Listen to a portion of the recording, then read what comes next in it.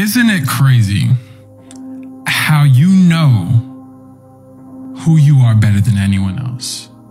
You know what you like. You know what makes you smile, what makes you happy, what makes you sad, what inspires you, what makes you move. You know yourself better than anyone else, yet you continue to let the world define you.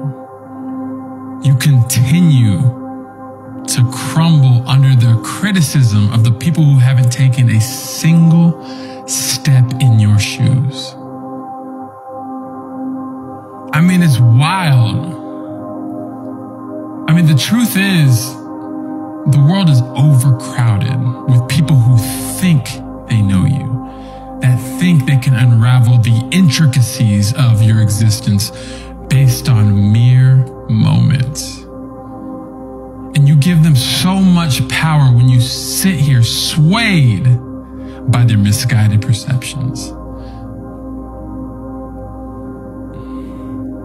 At the end of the day, you hold the key to your own narrative, and no one else can truly comprehend the depth of your experiences.